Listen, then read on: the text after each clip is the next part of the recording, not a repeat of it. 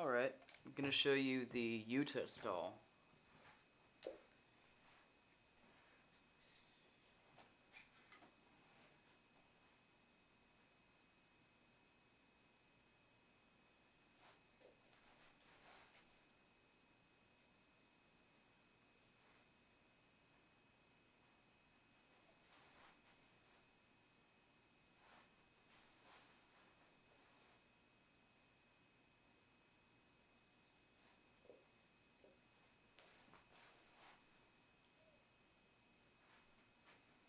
So what I'm doing is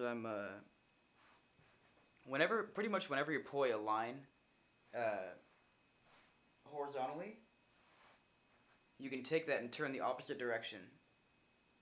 And you can do like a half turn or a whole turn. It's up to you. So to get a feel for it, you could be doing like a big pendulum.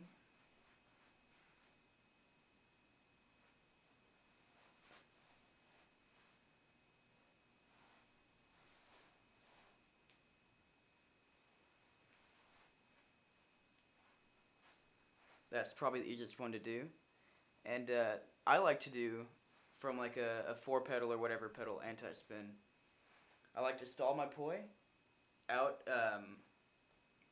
out at like 9 o'clock or 3 o'clock and turn the opposite direction and then come back and do like a different pattern.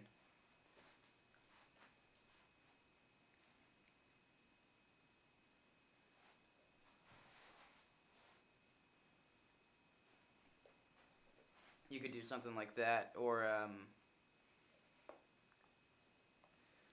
let's see, here's another cool one I've been doing. You can do like your poi together, which is what I just did,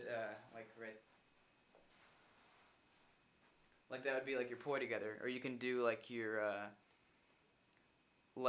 hand versus poi, and you can come up with cool things. Like you could be doing I don't know, like,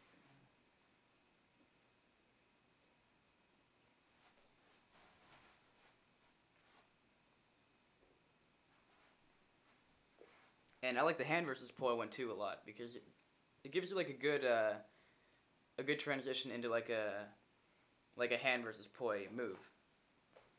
So you could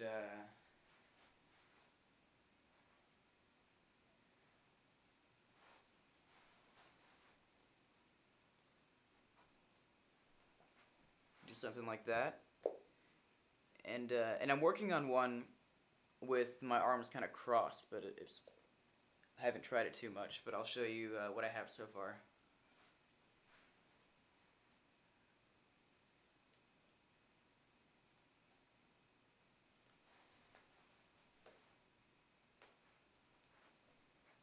So enjoy.